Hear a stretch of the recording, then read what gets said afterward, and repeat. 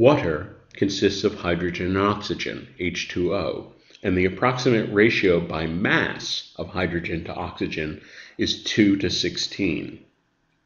How many grams of oxygen are there in 144 grams of water? Well, this ratio 2 to 16, I can divide both of those numbers by 2, so that's equivalent to the ratio of 1 to 8, 1 part to 8 parts. Well, if I have 1 part hydrogen and 8 parts oxygen, that means I have 9 parts total.